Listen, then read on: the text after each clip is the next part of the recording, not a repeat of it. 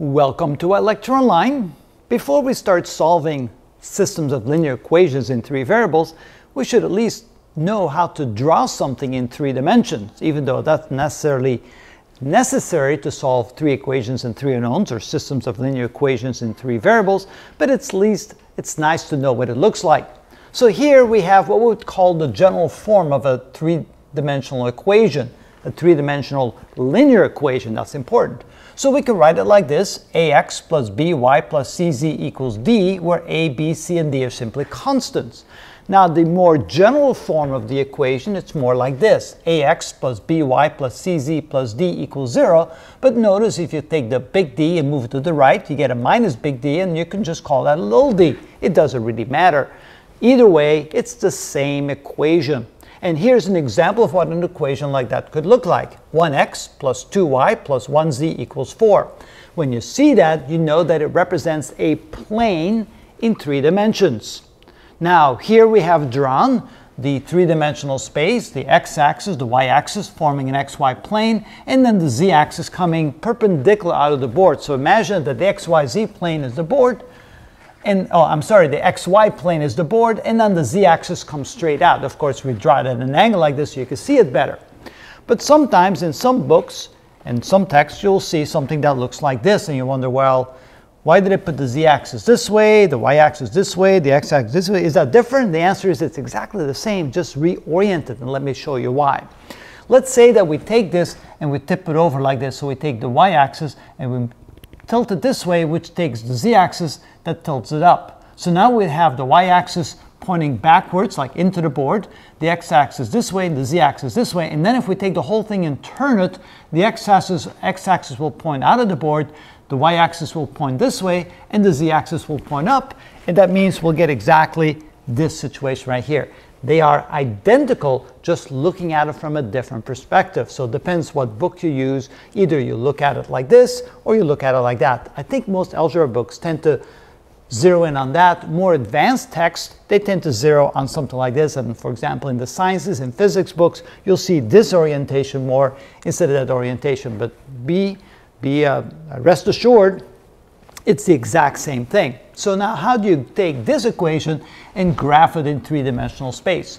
So what you're going to do is you're going to alternately take two of the variables and turn them into zeros to see what the third variable looks like. So let's say we're going to let y equals 0 and z equals 0. Well, where is that point, y equals 0, z equals 0? Well, when y equals 0, we're over here, and when z is equals 0, we're over there. So that's in the yz plane. The 0 point is right at the origin.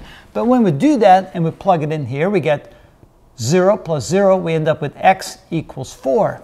So therefore, x equals 4. So when y is equal to 0 and z is equal to 0, that means x is equal to 4. 1, 2, 3, 4. And that's that point over there. So we are in the yz plane equals 0 and x equals 4. So now we're going to let's say we let y and z equal to 0. How about x and y equal to 0? So x equals 0 and y equals 0. When we do that, we get z is equal to 4. Okay, so now again, when x and y equals 0, we're talking about right here, and then we move 4 units in the z direction, so 1, 2, 3, 4, and that gives us this point.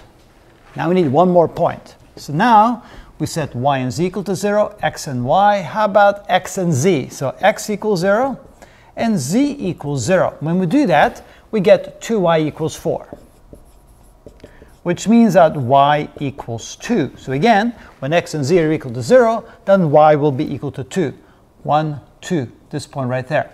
So now, remember, that's in three-dimensional space. Z is pointing outward. So now when we connect those three dots, we connect these dots like this, we connect them like this, and we connect them like this.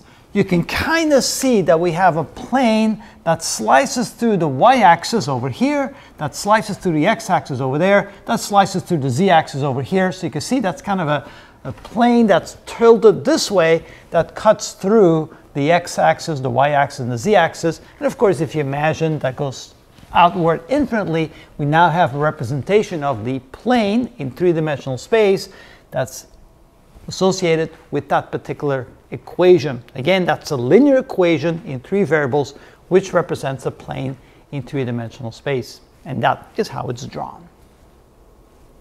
Is there a way to take that triangle and make it look like a plane instead of a triangle? I am not good at it. My drawing skills aren't there. But let's see, we have a notebook right here, and you can kind of see that it would go on infinitely in this direction, right? It would go infinitely in this direction, it would go infinitely in that direction. So it's kind of like a plane that's slanted inward, that sticks out on the z-axis, sticks out.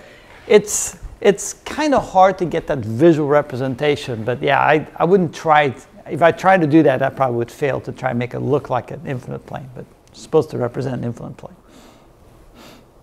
at an angle. That's the best I can do. No kidding.